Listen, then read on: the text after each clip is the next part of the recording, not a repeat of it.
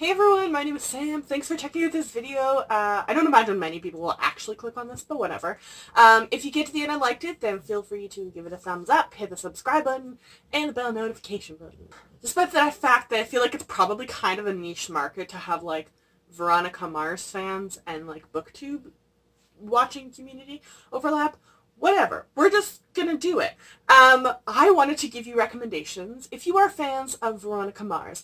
And I feel like I've looked at articles and a lot of them just suggest books that I've literally never heard of before, which is cool. But they're always very, like, contemporary murder mysteries, which I feel like that pigeonholes Veronica Mars when Veronica Mars as, like, a character is... is different, for sure. So I wanted to take parts of Veronica Mars, themes or tropes that really stood out to me, and as a fellow Marshmallow that loves freaking Veronica Mars so much, I am so freaking excited that there's a comeback. I was devastated when they canceled it originally, like forever ago. That show never got an actual shot. They never actually promoted it. It's fantastic, witty banter, and the fact that Kristen Bell is still like, yeah, I want to do it. I love this character is so heartwarming to me. I remember I drove like an hour to my closest movie theater that was playing it to watch the Veronica Mars movie, which was funded completely off Kickstarter too. So like, it's this cult following, and I'm like so excited that Hulu's gonna get it. And well, I wish it was more of an international platform, but still.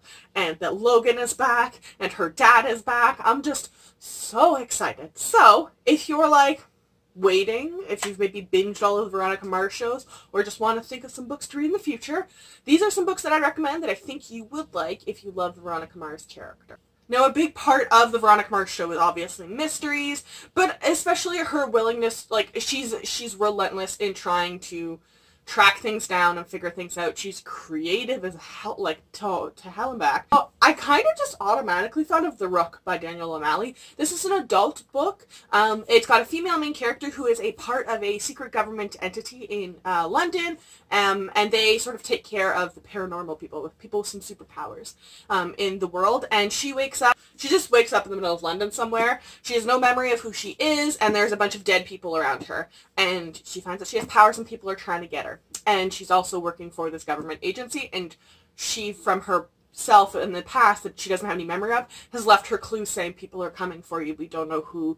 This is how I've set you up to protect you. So I feel like this is a really good option if you really, really love that mystery aspect. It is more paranormal and it is set in the UK, but the main female character is really, really, really smart.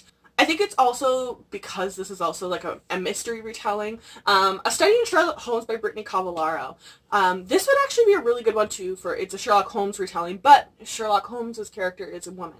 And it is very modern. I will say there's trigger warning for sexual assault, like, talked about, not actually, like, detailed in this book, which I feel like has a lot of ties, again, to a lot of the themes and events in the Veronica Mars series. But the main character is also very blunt, sarcastic.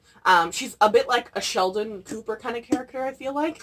But I feel like she does have a little bit of those Veronica Mars character influences. So if you haven't yet, this is a pretty big series. I would actually really suggest this one.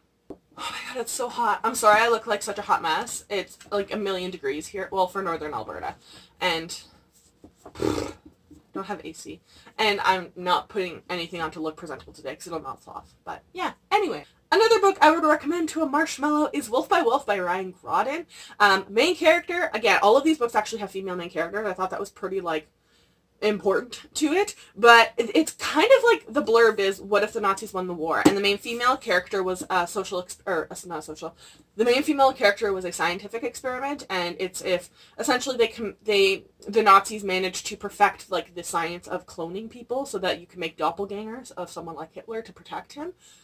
And the main female character was the victim of that. She was Jewish as well, and this is kind of, if the war had continued going on, she enters a motorcycle race, and she's gonna get things done.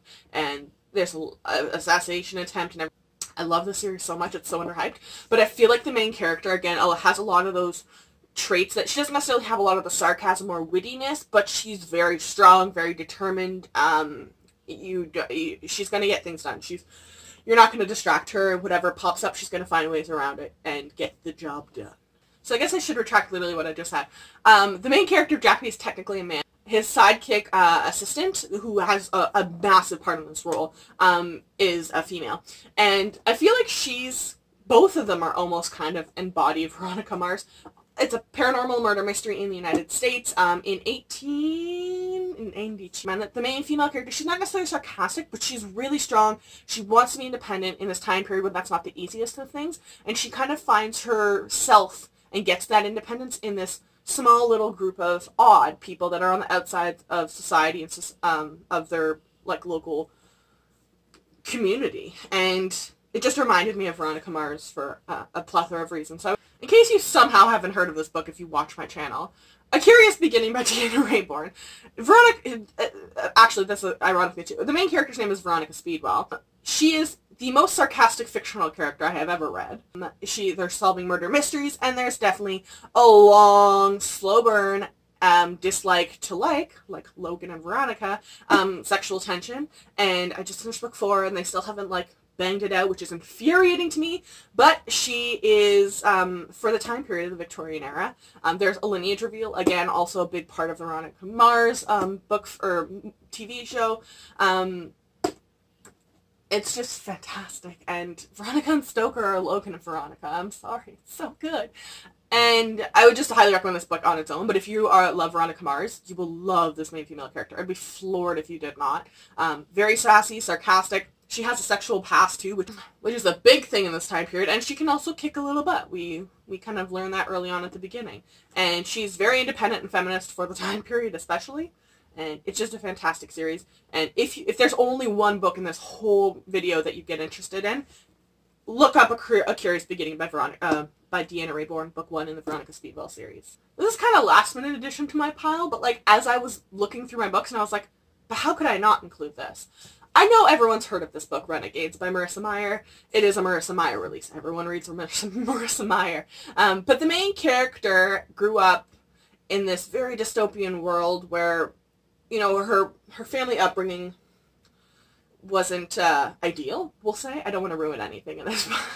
But there's a lot of superpowers, and she's kind of the she's like a Deadpool character, right? Where she's not on the good people that are currently ruling this world, dystopian world with these superpowers.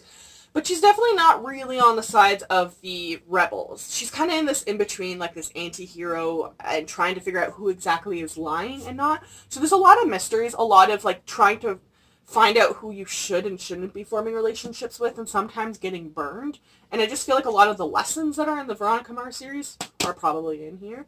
And the series is also just fantastic. And the third and final book comes out in November or December. It's called Supernova, which has me shook because the main female character's name is Nova.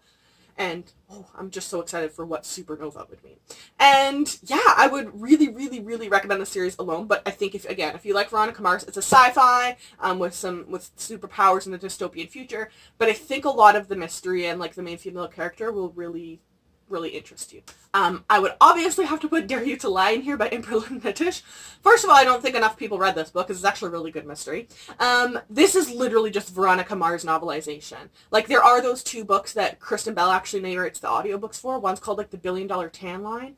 I can't remember what the other one is. I think Rob Thomas is the actual, like, author of them. And they're great, but there's only 2 of them, right? So, it's a contemporary mystery. Like, this is literally Veronica Mars in a novelization YA format that's not written by Rob Thomas, okay?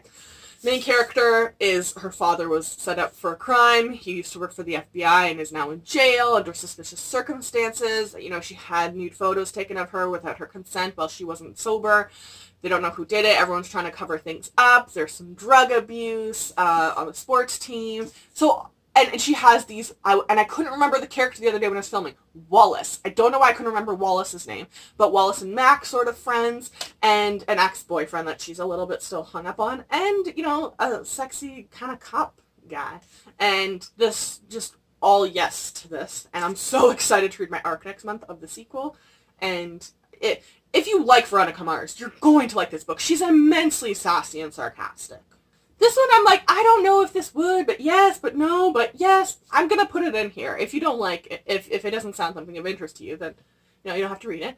But on the off chance it does sound interesting to you, The Valiant by Leslie Livingston. It is a trilogy. All the 3 of the books are out, and it's around female gladiatrixes. So if you want a big cast of strong females, this is where you go.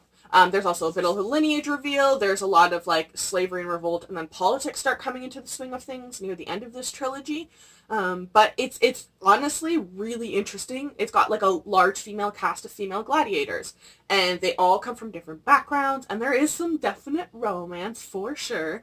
But I think that my love of Veronica Mars was for the time period when the show came out. It didn't sugarcoat high school. Like, it was really, really realistic. Like, when I watch some shows, I'm like, yeah, that was elementary school, friend. That's not high school realistic. I feel like it's quite really, like, there's a lot of murder, a full warning, and, like, some people get, like, limbs cut off in gladiator school and all this stuff, and yeah, I would really, really recommend this series just, again, as a whole, but I feel like if you like the strong femaleness of Veronica especially, that even though she gets knocked down a lot, she keeps getting back up, I think this is a good book for you to take a look into. It is a historical fiction set in the time of Caesar in Rome, but I think, you know, strong females are still strong females. Daughter of the Pirate King by Tricia Levenseller. If you somehow haven't heard of this book, friend, you're in for a treat. It's female Jack Sparrow, basically. It's female Jack Sparrow, Veronica Mars. That's basically what this book is. The main character, Alosa, is the daughter of the Pirate King, and she captains a ship of pirates, and they go out and do pillaging for her father, and they kind of knock heads with some, I guess we'll call them like princes, but like captors, for a couple of reasons, which I don't want to disclose because it's a really good start to the book. Oh man, I want to reread this book now. Anyways, sign of a really good book. The main female character is so freaking sassy and sarcastic and blunt, and oh my god, like, if I was ever going to go for a female fictional character, this would be her.